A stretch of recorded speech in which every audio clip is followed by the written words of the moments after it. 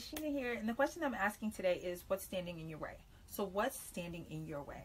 Let's start out with the affirmation of the day, and it is, I will not let anything stand in the way of getting what I want.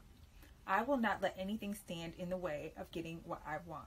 And make sure you say that in the mirror 7 times in the confidence stance to ingrain it in your brain. Okay, so the question that we need to ask today and put on paper is, what do you really want? Spell it out. What is preventing you from getting there? And what can you do to remove this obstacle? So do me a favor and follow me at StyleBySheena and visit SheenaAaron.com. Later. No one can love you better than you can love yourself. So it's time to write yourself a self-love letter. So head over to the selfloveletter.com where I give you a guided tour on reasons to love yourself more. So do me a favor and visit the selfloveletter.com. Later.